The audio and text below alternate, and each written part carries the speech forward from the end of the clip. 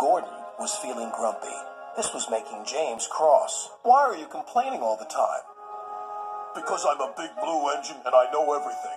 I shall complain whenever I want. You're just a small red engine with ideas above your station. I can't see any, said Percy. Where are they? Any what? Ideas above the station. The sky's empty. Like your smoke box, Percy, laughed James. But Gordon was still grumpy. One day I'll show you just what a big engine can really do.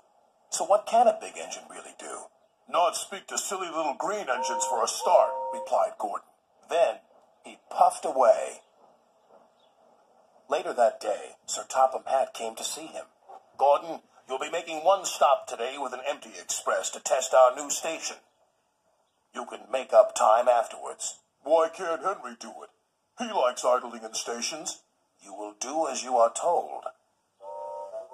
So Gordon did. But he was still unhappy, and he grew sick too. I just can't get up to speed, he moaned. It's time for your visit to the works. Your pipes are clogged, said the fireman. At last they approached the new station. Gordon was impressed, but his mood soon changed. In front of him was a blank wall and huge buffers. What a boring view. Important engines like me should have a panoramic view, where I can see people and people can see me. And he wheezed angrily. Gordon was happy when it was time to leave. Now you can really enjoy your run as long as your pipes will let you, said his driver. Come on, I can go faster than this, puffed Gordon. Sick me never.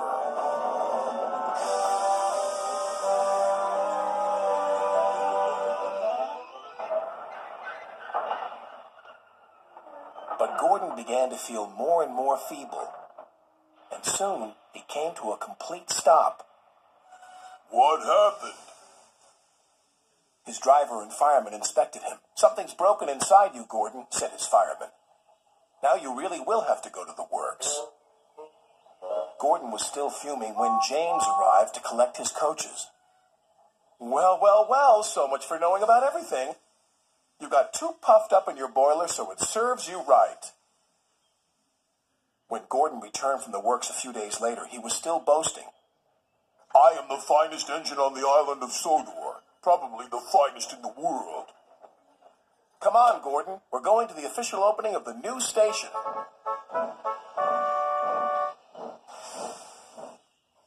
Then there was trouble. As Gordon approached the new station, neither the driver nor fireman could apply his brakes. Something had jammed.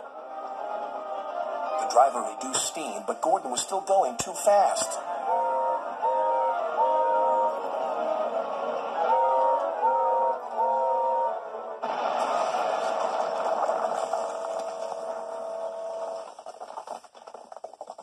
Help me, please.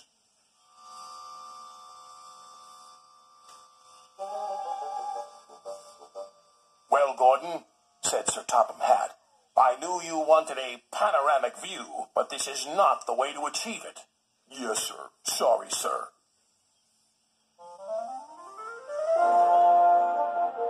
When Gordon was repaired again, he took Sir Topham Hatt to the new station for its second official opening.